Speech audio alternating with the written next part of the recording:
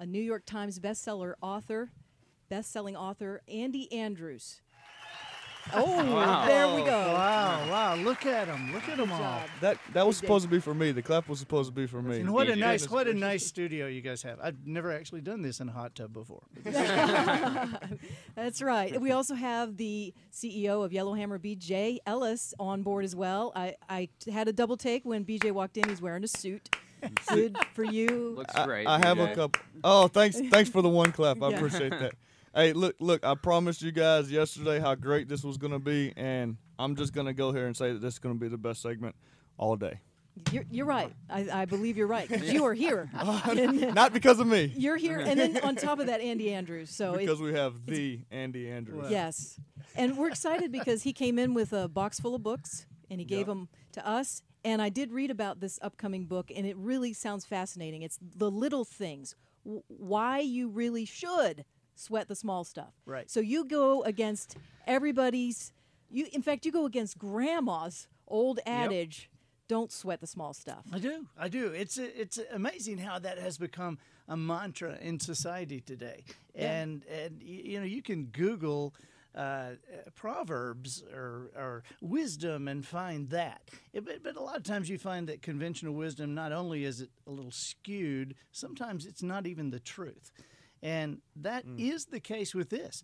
I started several years ago having some just amazing successes with clients, with some corporations I was working with some teams, and just shocking, like doubling in a year and this kind of stuff. And I started dialing in to find out exactly what's happening here.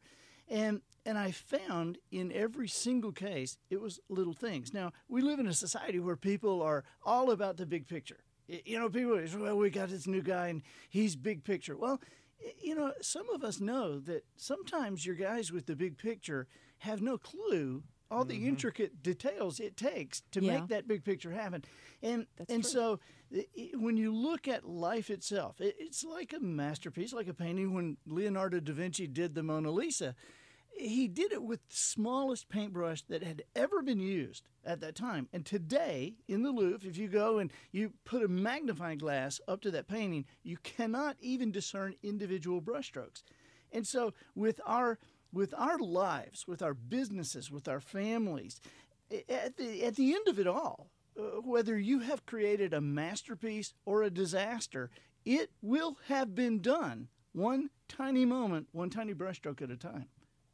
Gosh, that's overwhelmingly scary. It is in a way, but in a way it's comforting because you don't really have to know everything. You don't have to. So many little things make a massive difference. The book came out yesterday, and I was kind of amazed. I'm always amazed to hear what parts of the book people start talking to me about. And I've had so many people talk about, there's a chapter talking about 1/16 of an inch, and a little thing like a 16th of an inch. And just the story of how I was with a buddy one time. We were out in the Gulf of Mexico, and we ended up miles away from where we had intended to go. We were going 100 miles out. We're going to catch tuna, and we'd set the autopilot on this little boat, and the autopilot, we ended up missing everything. We were stranded out there, out of gas, and it was shocking because when we left Orange Beach, Alabama, you look back, and it all seems the same. Yeah. But an autopilot is a compass. There's 360 degrees on a compass, and when the compass was surveyed later, they did the mechanical survey on it. It was 2 degrees off. Well, 2 degrees off is just a 16th of an inch. And so when you're talking about leaving and moving in a direction, you can't even discern the difference. But you get 100 miles out, you're 6-7 miles away from where you had intended. Now, if that happens in a negative way, obviously you can harness it to do it in a positive way because people think that they have to make massive changes for big things to occur, but they don't. It's little tiny shifts in behavior, little tiny shifts in action that make the massive difference long term. So it is achievable when you boil it down to the small brush strokes. Yeah, and easy to see. and easy to see. That's a good point. So out of that, from the book, what would be one of the little things that you found or you write about? Yeah, here's a good one, Andrew. You know, and I got to tell you, this is, you know, me. I realized several years ago that if I was going to make a living as an author or a speaker or whatever, that I had to have results, because I have no celebrity.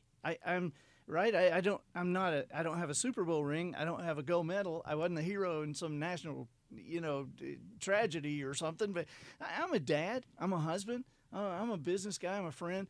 And so at the end of the day, if somebody is going to engage me, I have to have provable results. And because I'm a nobody, I got to have great results. I can't help somebody just increase 15, 17%, because it would be too easy to say, oh, we had a good year with Andy, but I'm not sure we couldn't have done that without him, right? I mean, I had to have some doubles and triples and that kind of thing. And so when I started dialing in and realizing that these things could make a provable massive difference, and that the CEOs would sign off on it. I mean, there's one there, a company I worked with. They had been in business for 19 years, and I've worked with them now for 2 years. But 19 years to get to $5.4 billion in business. I'll tell you who it is, Fairway Mortgage. Okay. $5.4 billion in business after 19 years. I engaged with them, and after a year, they did 11 point something billion, and then this past year they finished at 17 billion.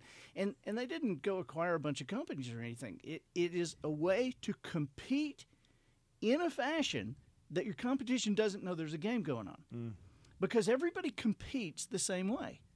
I don't care what industry you're in. I don't care what game you're playing. Everybody competes the same way. If you go to an insurance guy and say, we're shopping insurance on our car. Can you give me some? And he'll tell you the price and the product and the service and your rates and da-da-da. And you go to another guy and ask the same thing. You'll realize he's saying the same thing. It may be a different name of the product. It may be a slightly different price, but he's saying the same thing. Every football coach in America, from mini-mites to the NFL, there's not a one of them who at some point during the season doesn't say, I need everything you got from the snap to the whistle. From the snap to, give me 100% from the snap to the whistle. Well, that's true. You do need everything from the snap to the whistle, but the problem is the coach on the other sideline just said the same thing. Yeah. And so the challenge is you do have to be good at the fundamentals. But if you really are better than them, and all you pay attention to are the fundamentals, the best you can hope for is to beat them every time by a little bit. But if you figure out how to legitimately compete, not just from the snap to the whistle, but also from the whistle to the next snap while everybody else is just standing around, you'll run them off the field. And this is done in specific little ways. And it's always, the big difference is always made in something that the clients, the potential clients, even the competitors don't even think is your business. Does that make sense, or am I? That's great. You basically apply this biblical principle about being faithful in the small things, and then that leads to others. So I kind of like how you laid that out in your argument, because I think people, I want this great thing to happen. I want to be great in these things. Well, you got to be faithful each day. Like if you want to be healthy, you got to eat healthy every day. You got to exercise. Right. If you want to grow closer to God, you got to pray. You got to read the scriptures. You got to go to church. But sometimes what we want is this great experience, like financially or spiritually or emotionally, and we just think it's just going to happen. Well, no, you got to be faithful in the small things daily, and then that stuff can happen. And here is an edge on that, Chris. You're right. You're absolutely right. You have to be faithful in the small things so that the big picture can be completed.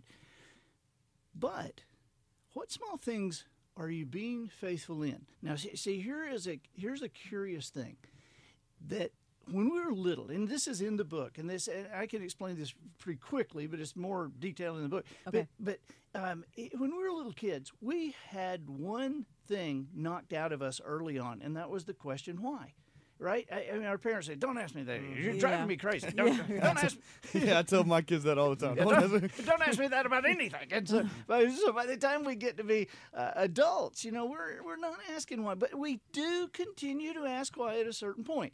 And here is the point. You start looking at this. When do we ask why? Normally, we ask why when it's not working.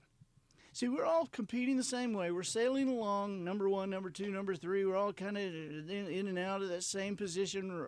Well, all of a sudden we take a dip.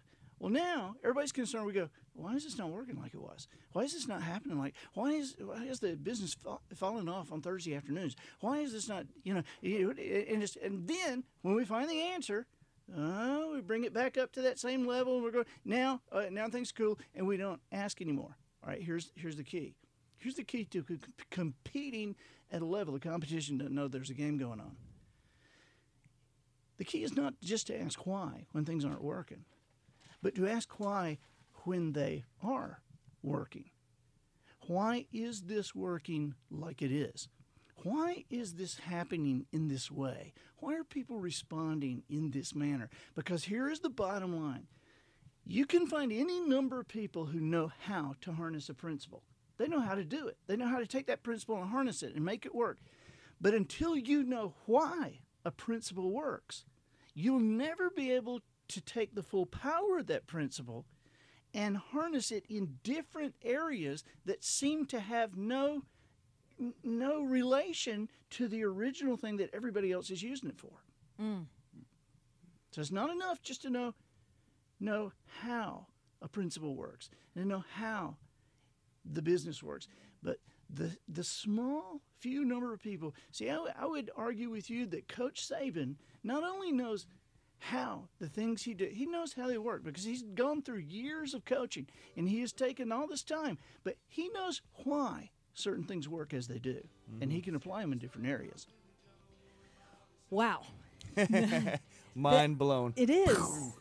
I do have a question about, you mentioned this, not just knowing how a principle works, but why. And I'd like to ask you a personal question about that when we come back from a break. Awesome. Okay. All right. So we're going to go to break, and we'll be back with Yellowhammer Radio. You're listening to Andy Andrews, New York Times best-selling author. He's in studio with us today, and we'll be back in just a minute.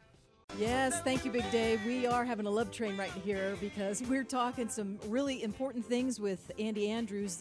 You're listening to Yellowhammer Radio. Andrea Tice here. I have some co-hosts in with me, Chris Reed from Reed Law and Yellowhammer CEO B.J. Ellis. But the main thing we've been talking about is with Andy Andrews and his new book, The Little Things, why we really should sweat the small stuff. And you left off by talking about the fact that it's not just important to understand how a principle works, right, but why. All right, so my personal question to you is, can you give us an idea or an illustration of where this came to be in your own life, where you understood a principle and then how you dug deeper and then found out why? Yeah. This is, digging deeper and finding the foundation of something is so absolutely critical. And I found in working with the coaches and the teams and the churches and the organizations that I work with to get massive results. Now, you got to understand, most people don't. Even in first and second place, people don't get massive results. They get consistent results. But there's a difference in consistent results and massive results. There's a difference in increasing 15 to 20% a year for a decade and doubling a couple or 3 years in a row and continuing to increase 50% a year. Yes. Right? Right. And so when you look at that and you figure out, like, where does that come from? Where is that found? I have found the thing that stops more people than any other thing is the fact that people don't understand that something can be true and not be the truth. This is very curious now, all right? But most people don't understand that because they don't understand that, when I talk about something can be true and yet not the truth, we stop at what is true. We stop. When we get the answer, Okay, that's true. That's true. That's true. That's the answer. Okay, but the truth connotes a bottom line. You know, when in Dothan, Chris, when I grew up, we used to go to Azalea Pool. Chris is from Dothan. I lived in Dothan, and we'd go to Azalea Pool, and every afternoon we would play this game. After we got sick of Marco Polo and all these other games, we would play this game we called Dolphin. And there in the middle of the pool, we would get in that deep end, and we'd all tread water, and Flipper was on. At that time, which Andrea, you're too young to know. No, I do remember. It was Lassie in a wetsuit. I might be the only one here. but you know how Flipper would get up on his tail and get out of water? That was what we would do. The game was to see who could get up the highest. Well, Eric Perry always won. He always won because he was older than us. He was big. He had big hands, big feet. He always won. But until the day Kevin Perkins just destroyed him in front of everybody, because we were all used to Kevin being like us and used to Eric winning. But when it was Kevin's turn, he got in the middle and he said, "Are you ready?" And we're like, "Yeah, go." And he said, "You sure you're ready?" "Yes, go, Kevin, go." Well, he went down. And we're kind of treading water and looking. So what is he doing? And he went all the way to the bottom, and then he kind of squatted down. All of a sudden, he pushed off the bottom, and he came rocketing out at the top of the water. And we had a new dolphin champion. And we were like, "Oh, my gosh." And, of course, a couple of kids said, "You cheated. You cheated." And I said, "Really? I cheated? Where's the rule that says I can't go down before I go up?"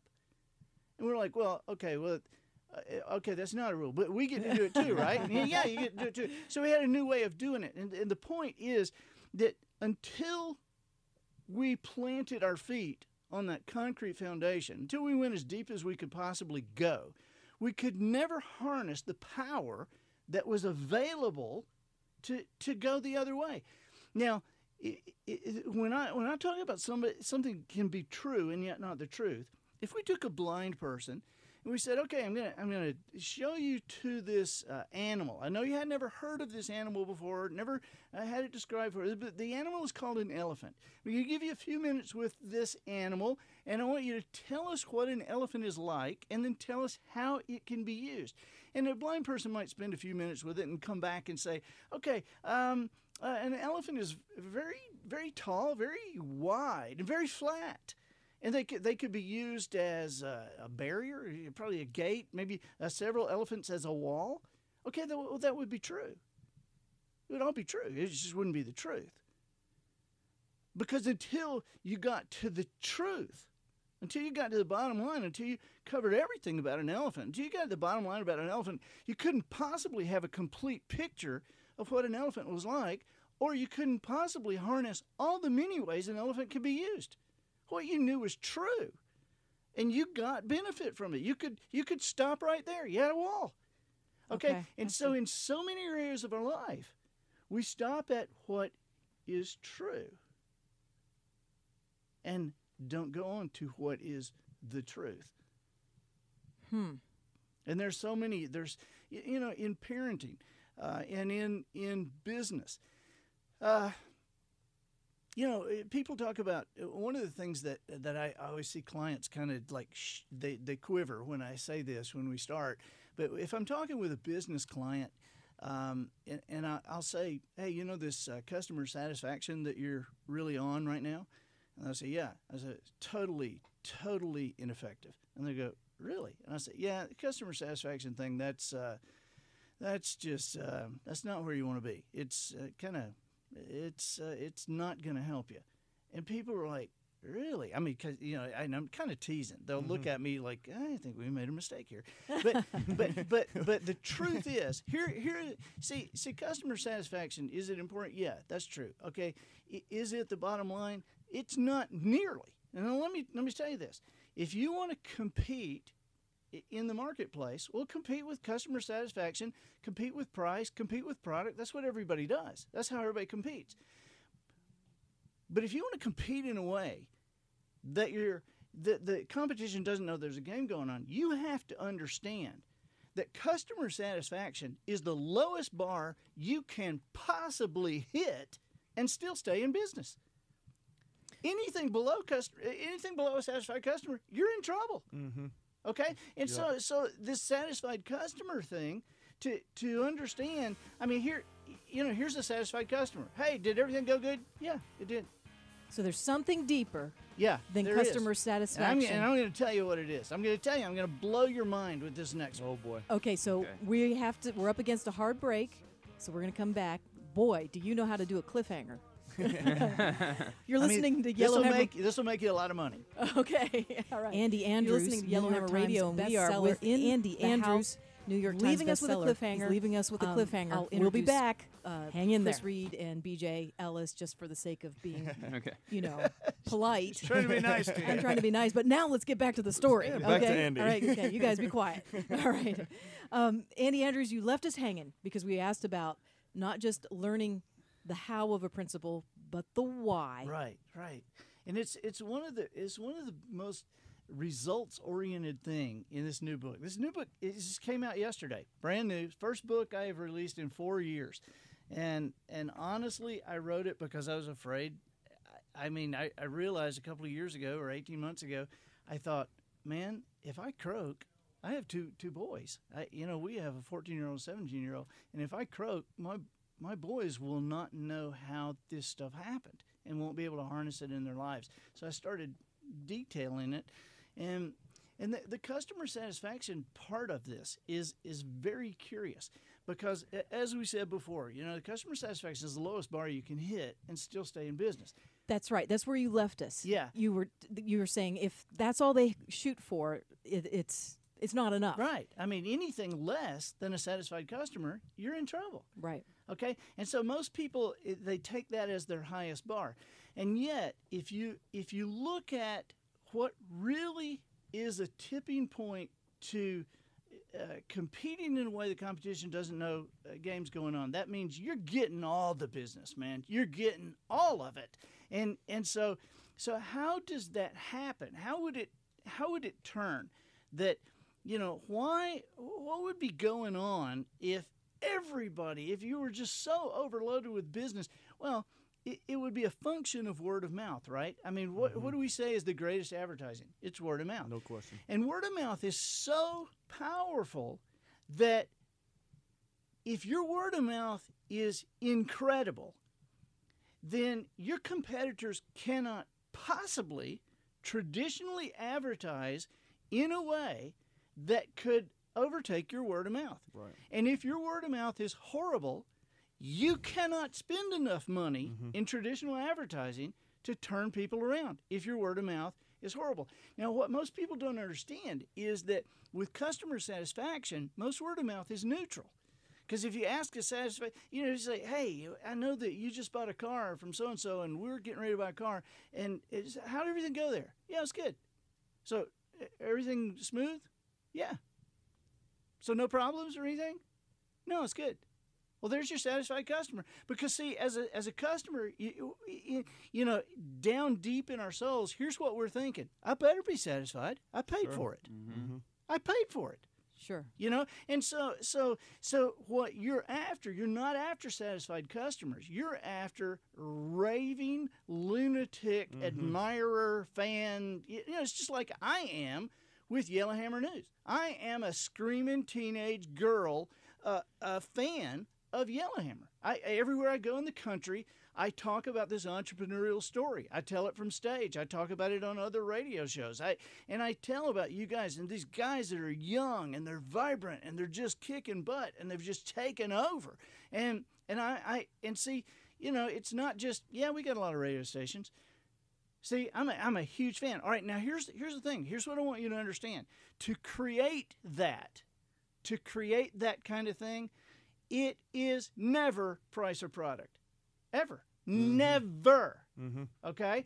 And in fact, if I ask, we take 1,000 people in a room, and I say, raise your hand if you have ever paid more for a product than you had to. You could have gotten it less somewhere else, but you chose to pay more. Everybody raise their hand. And then we say, okay, how many of you have gone to more trouble to get a product? You could have gotten it online, but you chose to wait a week and drive across town to get it. Everybody raise their hand. Okay, for people who consider themselves fairly intelligent, that's an incredibly stupid thing to admit. Really, I know I could have gotten it for less and less trouble, but I chose to go to more trouble and pay more of my money for it. Really? And yet, there was no collusion. We all came to that that conclusion together. I mean, separately, we all decided we would do that, and we're going to do it again, and we'll do it the rest of our lives in instances. Okay. Now, here's the thing they all have in common. Every single one of those times that we did that, it didn't have anything to do with price or product, obviously, because we paid more, we went into more trouble. It had something to do with the person that we were getting it from.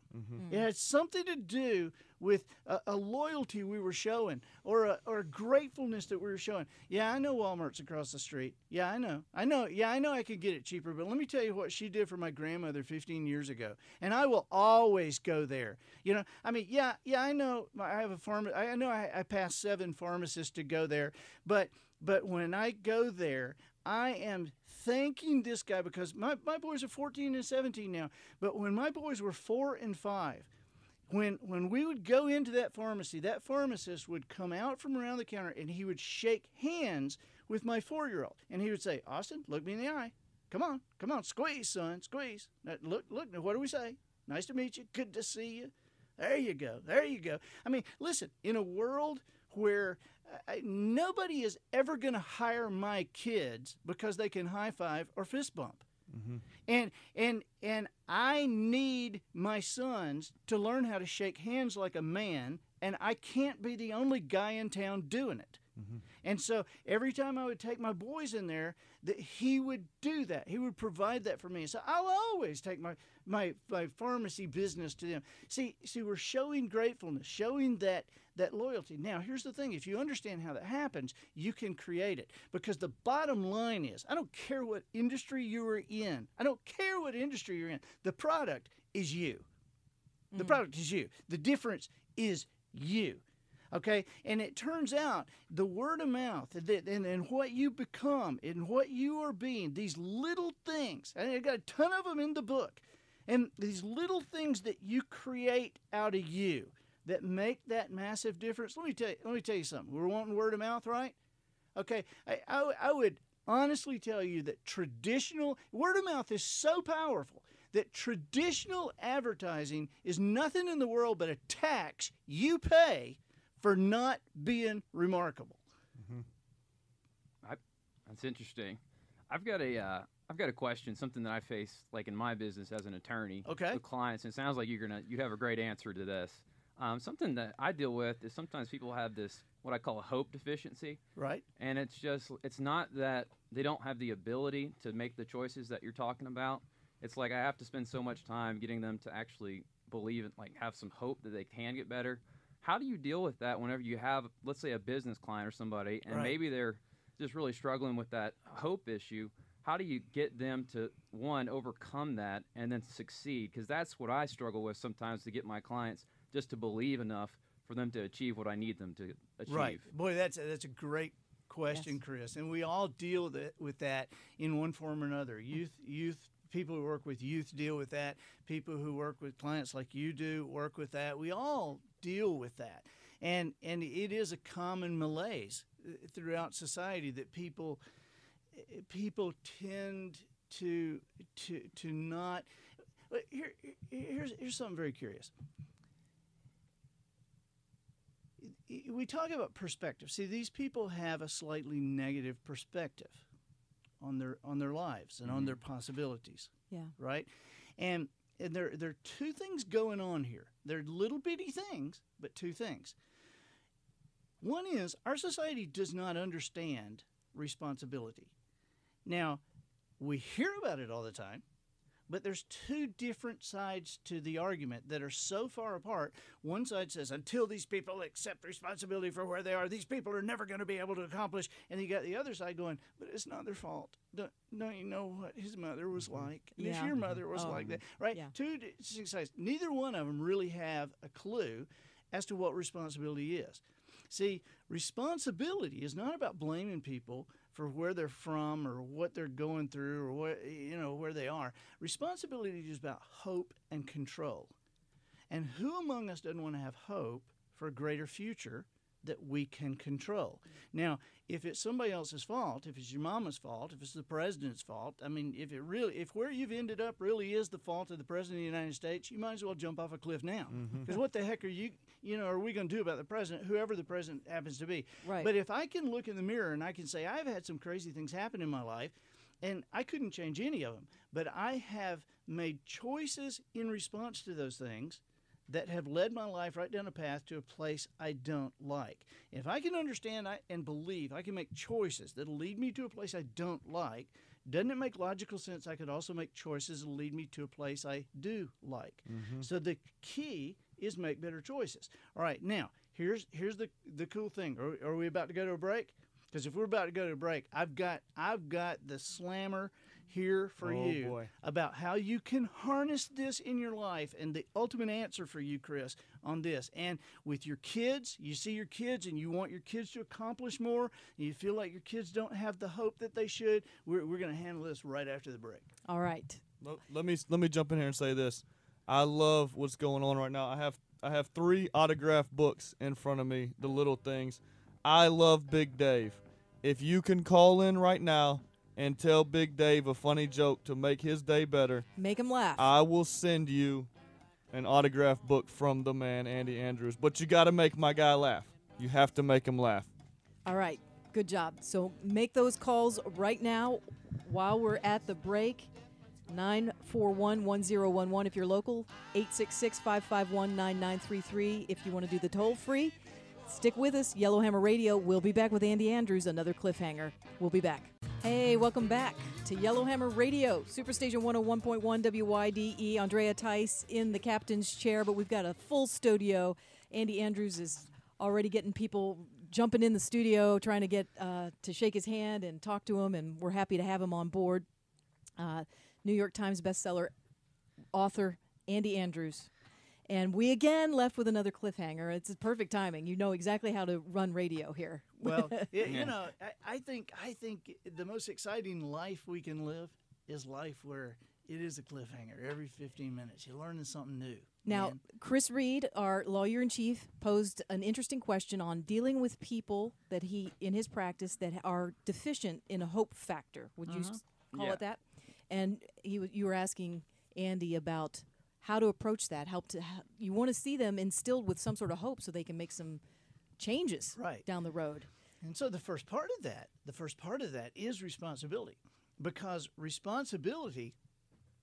taking responsibility is the only way that you can personally manufacture hope that is built on something, that is not built on air. Because and what I'm saying is, if it really is my fault, then I have a lot of hope because I can control me. I mean, if what I'm going through really is my wife's fault, I don't know about you. I can control my wife. What are we going to do about my wife, right? But if it's my fault, well, I can control me. And I was telling you guys, between or when we were off the air that I had a thing going on a few years ago with a friend of mine. We were kind of back and forth on some stuff, and I remember just saying, God, please, I don't know the answer here, but please let this be me. Let this be me, because if it's me, I can get after it this afternoon. We can start changing this afternoon. If it's me, if I am the problem here, then please show me, and please, Lord, if you can, let it be me. Because if it's me, we'll get this fixed quickly. If it's him, God, I don't know what to do. And so people want to avoid responsibility, but all you're doing is avoiding any control in your life. God has given you free will. And so you're avoiding any control in your life. So responsibility is the first part of that. Now here's the other part of it.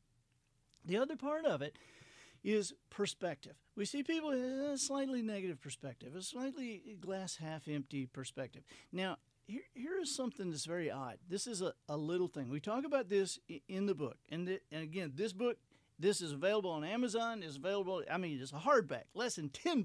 Come on, you guys. And he's talking, by the way, about the new book that's coming out as of today. Yeah. The Little Things, Why You Really Should Sweat the Small Stuff. Right. This is something, I'm telling you, these interesting little tidbits that you can read at dinner time and talk with your family about it. Okay, talk about something productive. And but a lot of this stuff in here, this is not a rehash of some old, rah-rah stuff. This is dig in, understanding, learning some new stuff. And like this here, and to answering your question here, when we look at perspective, and what people have known is for years is that perspective, they think perspective is how you see a thing. It's how you see it, whether you see it half empty or half full. The glass is half empty or the glass is half full. That's your perspective, is how you see a thing. Okay, there's not a lot of control there. And yet, if you take responsibility for your perspective, think about this. Okay. Perspective is not necessarily how you see a thing. Perspective is how you choose to see a thing. See, the glass being half empty or half full, as the cliche goes, we set the glass there. The glass is what it is. It is what it is. It does not change whether you see it half empty or half full. The glass is what it is. Perspective is the only thing that can totally change the results without changing a single fact. Now think about this, and I'll say it again. Perspective is the only thing that can totally change the results without changing a single fact. All right, the glass is what it is, right? And we all know that if somebody looks at that glass and they tend to, every time they see that glass, they're kind of that half-empty person. Okay, well, that kind of half-empty person, that's kind of person that, maybe a little whiny, or we tend not a lot of people want to be around a glass half-empty person. I mean, they're not flocking to follow a glass half-empty person, and then on the other hand, glass half full people who choose to see the glass as half full, we follow them. They're in leadership positions. They make more money. They get more opportunities. They really do. You can measure it. They get more opportunities. Why do they get more opportunities? Because people want to be around them. And so when people have ideas and people have opportunities to share, there's just more people around them. And so they're hearing them, whereas the glass half empty people are not hearing them. And so the results of their lives totally change, but the fact of the glass, not a fact changed, but the results change. Perspective, the only thing that can totally, give you a great example here. And remember, perspective is how you choose to see a thing. Now it's curious because it's your thinking, right? People think that our choices determine where we end up. That's true. This is a great example of something that's true that's not the truth. We've heard for years from speakers, from books, that your choices determine where you end up. If you want to do something for your children, make sure they make good choices. Okay, well, that's true. Okay, but that's assuming that choice is the bottom line, and it's not.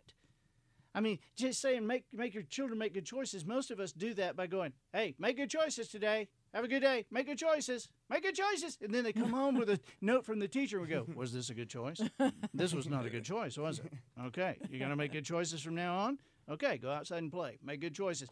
It's like telling a kid, take this quarter and go outside and flip heads every time. Flip heads every time. Hey, is that a tail? I told you to flip heads. And you would say, well, that's kind of crazy. Yeah, it is crazy. Because how could we possibly expect a kid to have any hope of flipping heads every time unless we as adults had figured out the process by which that is even possible and could explain it to kids where they could attempt it? Well, it's the same thing as choices. Just make good choices. Unless we know where choices come from, period, how could we possibly explain the thinking that gathers good choices? And so the deal is that the bottom line is not choices. It's not choices determine where you end up. It is your thinking. It is your thinking that determines where you end up in life. And if you ever doubt that your thinking determines your choices, you got to remember that every choice you've ever made in your life, every choice you will ever make is totally determined by what you think, how much you think about it, how you thought, and what you decide you're not going to think about right now because you can't be distracted by thinking about what you got to think about so that you can decide. It's your thinking. It's your thinking. Now, here's the beauty of it. God's greatest paradox is your thinking determines your choices, but you can choose how you think. You can choose how you think. Here's a great quick story talking about perspective and talking about how perspective is the only thing that can totally change the results without changing any fact. In the fast food industry, I've worked with a bunch of fast food people, and I worked with Chick-fil-A for a number of years. In the fast food industry, the average fast food, this has been known forever, the average fast food restaurant, just take them all, lump them together, average them, grosses $800,000 a year. That's what the average one grosses. By far, Sunday is the biggest day to make the money.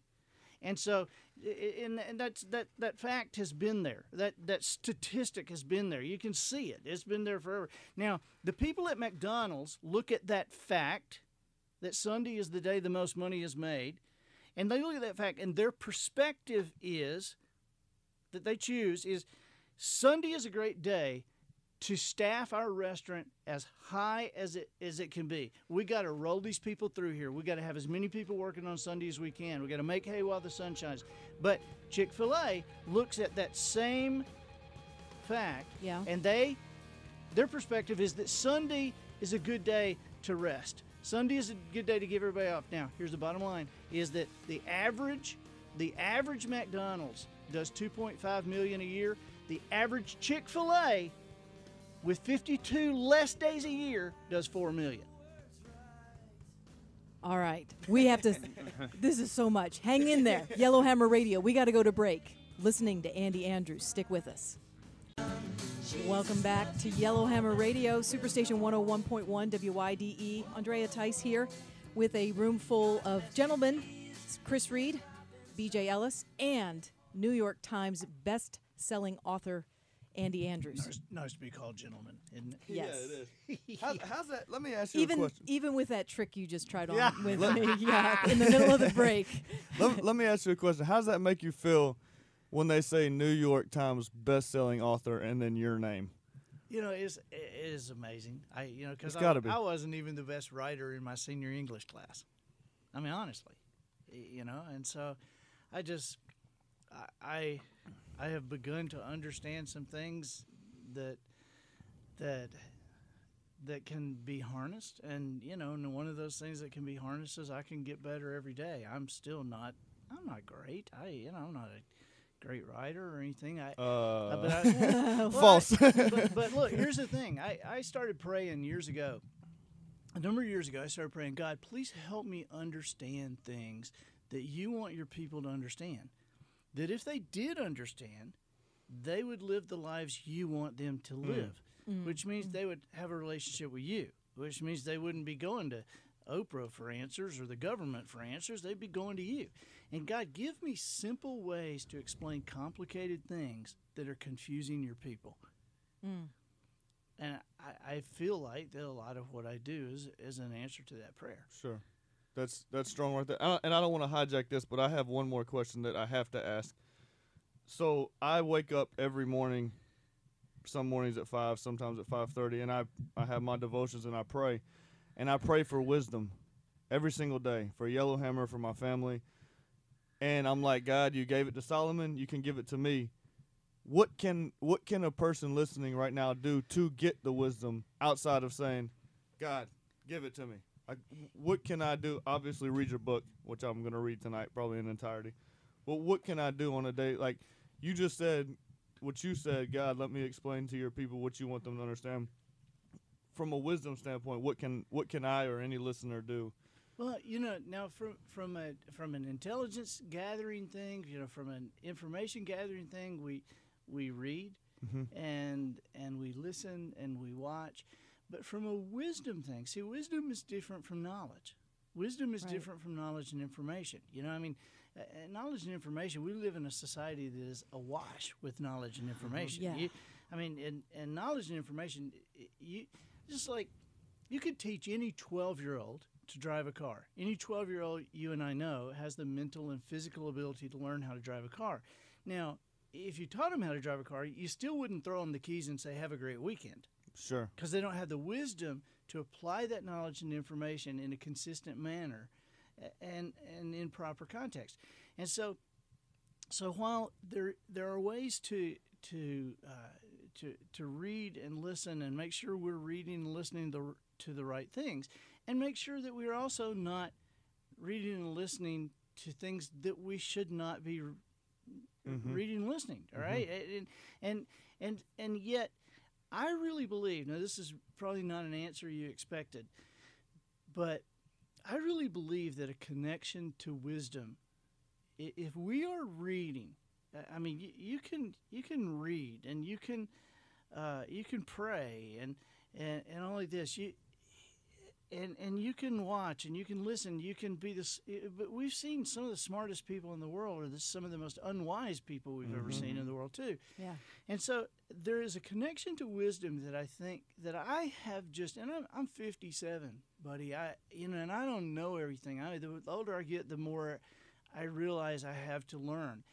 But I am also in a steep learning curve right now. And one of the most important things that I think I've learned in this past year is what you just asked, and that is a connection, how to take that knowledge and information, how to connect it to wisdom. And here is where I think the difference is made. I really think the difference is made in quiet time.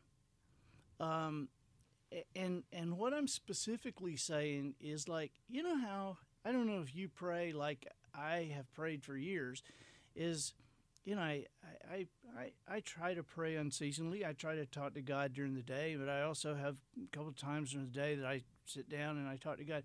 But when I talk to God, and I've done this so many times in the past, you know, Lord, thank you so much. You know, praise you, Lord, and thank you for who you are in my life. Thank you for your Son, Father. Father, thank you for my family, the health of my family. Lord, please, if you would watch over this, please, if you would do this. And Father, I'm concerned about this. And I'd go through this litany of things, and I'd say, thank you, Lord. Thank you so much. Amen. And there is something missing there. And I didn't realize that it was missing for a long time. If I want to have a relationship with Jesus Christ, if I want to have a relationship with God, if I want to have a relationship where I learn and I grow, it's got to be a relationship much the same as I have with my best friend on earth, which means I can't be the only one talking. And for years, I was the only one talking. And I would sit down and say, God, come here. Okay, let me tell you. And I'd tell him, and I'd talk to him, and I'd praise him, and I'd tell him, and then I'd say, okay, all right, thank you, God. See you later.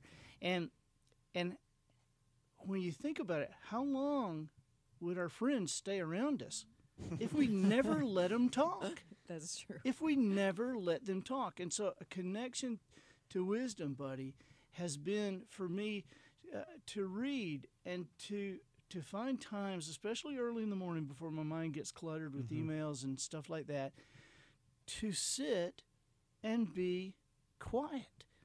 You know, one of the most productive people I've ever studied in my entire life is George Washington Carver. He's just a true hero of mine. And Carver, one of the things that will strike you right off the bat about his life is, how in the world could anybody accomplish this much in a lifetime? I mean, in 5 lifetimes, how could anybody accomplish as much as he did? And yet, one of the things that he said when he testified before Congress, they asked him, how did you come up with the stuff, the peanut? And his answer was basically, I get up early and I go out every day before the birds get up. And I walk outside and I get my marching orders for the day. And I ask what I'm supposed to do and what I'm supposed to look at, and I'm quiet. And so I don't know if that was the answer. No, that you wanted, that definitely was. I think we went through 21 days of prayer and fasting at Church of the Highlands a couple months ago, and he talked about, and you led into this perfectly, and I had no idea that it was going to go this direction, but he talked about principles of the first. Everybody knows you're supposed to tithe when your money comes in. But your time is, like, the biggest battle I face every day. It's not running around on my wife. It's not doing drugs. It's not going to bars. It's, can I do my devotions before I check my email? Right. Can I do my devotions before I check my text? and it is mental warfare. It is, Like, it I is a will- struggle. I It will is. wake up and want to say, "Oh, there's Facebook notifications. Did something happen last night?" Right. And then some days I get it right, and some days I look and cheat, and then I go. But there is a principle, and it's biblical about giving God your first, and you just addressed that. First. So Right. unbelievable. If there's 10 people better than Andy Andrews out there right now, I want to see them. Oh God. Bring them in. I'm just Hey, saying. listen, don't get my wife in that conversation. You know, something you said kind of stuck with me. Because George Washington Carver, you know, one of my favorite quotes is Martin Luther. He said, "I spend an hour every day in prayer, except when I get really busy, and then I spend 2." And it's kind of going back to what BJ was saying. Like, our time is the only thing you can't get more of. You can always make more money. You can do all kinds of things to get things Right. back, but you can't get your time. And so time's kind of the measure of what he's saying of our devotion to God. And sometimes you get so busy, like with everything else you're doing, you forget. And it sounds like what you're saying, when you get your priorities straight, that's when everything else kind of comes together. And if God's the center of our time, then he can kind of from that make everything else be blessed. Yeah. And another prayer that has helped me, you didn't ask this, but I feel like I should say this, is a prayer that I saw David pray one day, because I had a real problem with myself a few years ago and my prayers.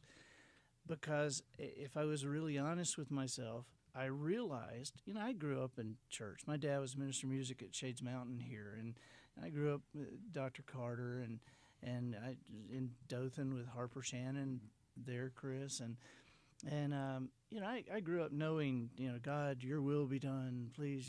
I want your will, Right. Lord, your will in my life.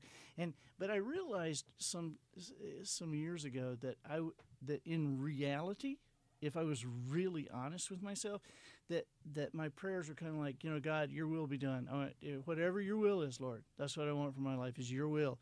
And then I would get up and go, and I would kind of think, but don't touch my kids, because if something happens to my kids, God, we're going to have a problem. And Lord, I want your will. I want your will, Lord, please, your will. And also, before I die, I would like a boat. I would really like a boat. Is it your will that I get a boat, God?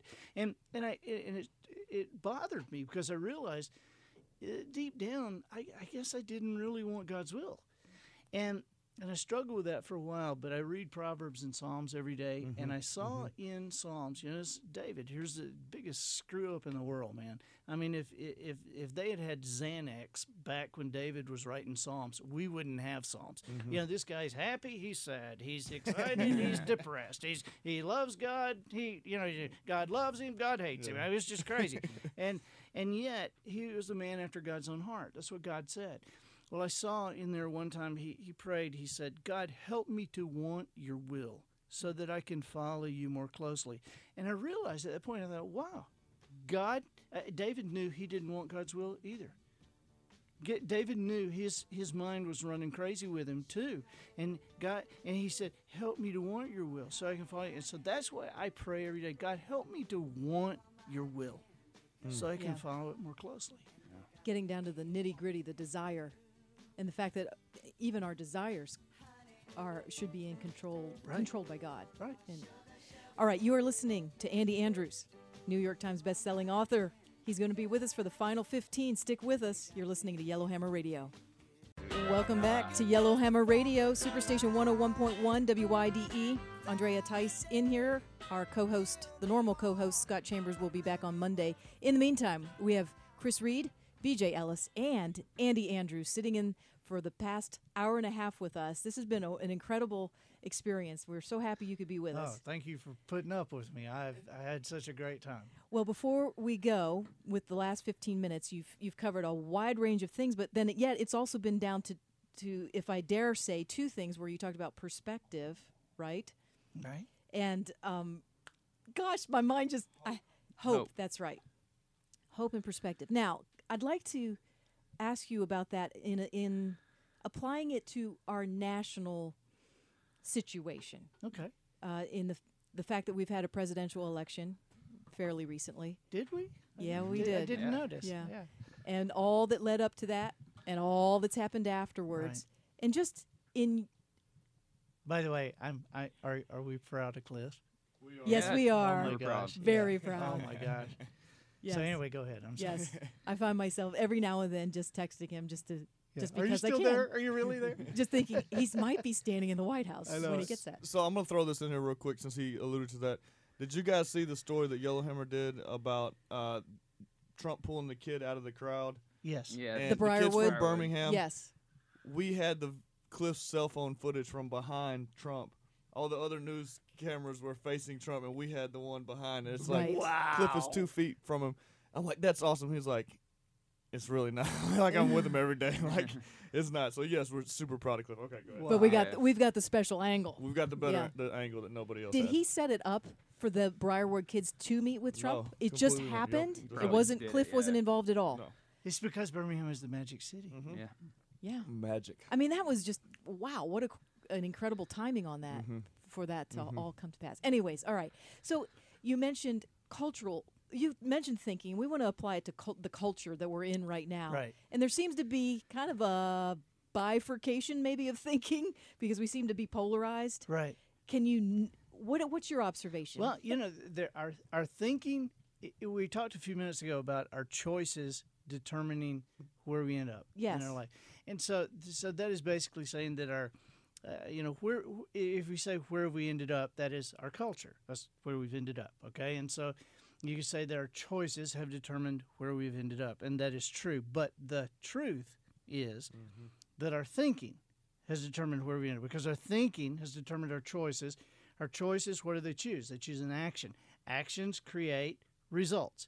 Results over time, that's our reputation, that's who we are, that's our culture. yes. And so there's our thinking that has created our culture. And so when you look at that and you realize that we want the best, right? Don't we? I think we do. I Yes. think we want the best. If you ask somebody, do you want the best for your country? Do you want the best for your family? I think whether somebody is an atheist, whether somebody is a Democrat or Republican, a Christian, a Jew, I don't care what they are. Do you want the best for your family? Yes, I do. Do you want the best for your? Yes, I do. Okay, the best is a curious. It's a curious concept because the best is like the truth. The best and the truth is only one thing. There can be different categories. Okay? But we're not talking about some of the best. We're not talking about among the best of all time. We're talking about the best. Well, the best, it's one thing. And so when you see people who disagree, there's one of two things going on. Either there is a difference of opinion. Okay, Chris likes green carpet. I wanted blue carpet. Okay, there's a difference of opinion. Now, it doesn't really matter that much because you can compromise on a difference of opinion. You can compromise on that because we can just go teal. We can duke it out backstage. We'll go teal in front of everybody else, and teal will work. Neither one of us really like it, but it'll work. Okay, it's an opinion. Now, so two things going on when people disagree. One is, well, there's a difference of opinion. And if there's a difference of opinion, it's really usually no big deal. But the other thing that's going on when people disagree is somebody doesn't know the truth. Because if we're going to get to the best and the truth, it's one thing. And so the reason you can compromise effectively on an opinion, but you cannot compromise on a principle. Because you can say you compromise if you want to. You can sign regulations that you can say, well, I can't go 100% gravity. I know that used to be what we did, but today with the gadgetry that we have, with the technology that we have, and the way people feel about gravity, it would be fine to regulate 75% on that, but I can't go 100%. Well, you can sign whatever law you want, but if you fall off a cliff, you ain't going 3/4 of the way down. You cannot compromise with the principle. Right. And so the idea of the thinking toward the truth and the best and what we end up has got to be gauged on the truth, and it's only back and forth dialogue where people will listen, and we have a place in our American discourse right now where people aren't listening, and so we have to somehow somehow show a way that people will listen. This is part of what I've tried to do in this book, The Little Things, to explain things. One of the things I've explained in this book is about taking an offense, about what happens when we take offense, what happens when we are offended. And see, we live in a society today that is absolutely obsessed with how people feel. And yet that is the most dangerous lie you can let your children or our society grow up with, because in reality, nobody really cares how you feel. They only care what you do, how you act. You know, in reality, since time began, our system of economics, our system of relationships, nothing happens according to how people feel. It's from the time you were a little kid, Chris, every girl who liked you, every teacher who gave you the benefit of the doubt, it wasn't how you felt. And your parents didn't say, well, we can't punish Chris anymore because it makes him feel bad. You know, your teachers didn't say, well, we can't give him C's anymore. It makes him feel bad. Right? I mean, there was no time in your adult life that you ever interviewed for a job and somebody said, so if I give you the job, how are you going to feel? Nobody cares. No. You know, our system of relationships and our system of economics is according to what you do. This is why manners matter, all right? It's what you do. And to help people understand that offense, it's a feeling. It's a feeling. And nothing is less important than how you feel. The most important thing that you can understand is that you have been created by God with a will that is stronger than your emotions. You really can choose how to act despite how you feel. And this is one thing I want to make sure my boys know before they get out of the house. You can choose how you act. Your will is stronger than your emotions. You know, we need people to act according to the truth.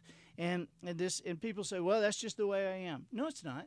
I mean, how many times have you been, sitting at home and arguing with somebody? How many times have I told you, we've gone over this all day, and then the phone rings and we go, hello.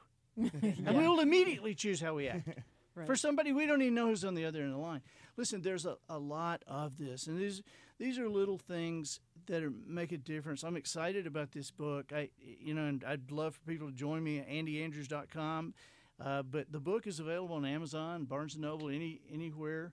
And I just want to say again, I know we're coming to the end of this, and I want to say again how much I appreciate you guys, how much I appreciate the work that you guys do for the state in which I live. And I really appreciate the example that you guys have set. It's a young crew that is entrepreneurial, that is taking responsibility, and I point my boys to you guys all the time, and I appreciate you so much. Wow. So awesome.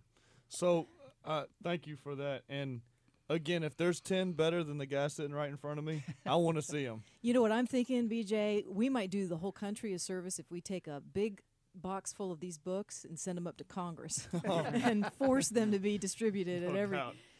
We might be able to affect some change that way alone. Well, we'll see. I hope you guys like the book. I think you will. I can't wait to read it. Not only did he bring books, and I don't know if Big Dave has given them all away. He gave them away. Sorry, right. guys. Were they good jokes? Oh, yeah. They were real good. That's important. Yes. But he also brought grapefruits from his backyard, and I juiced them. This guy here, I mean, can you say enough good things about him? Could he get any homier? I know. Alabama grapefruit. Not only grape juice, but he brought a juicer, so he thought of everything. He took care of the details.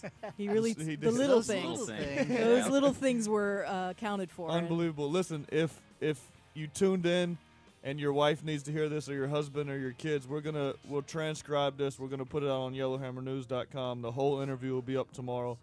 Thank you so much, Andy. Thank you, Andy. What a you. blessing. Amazing. You're amazing. Incredible. Honored to be here with y'all. Well, we are so glad that we had Andy Andrews on board for the past 2 hours, and it's a memorable moment. And you got to listen to it here on Yellowhammer Radio. We're going to sign off and catch you tomorrow.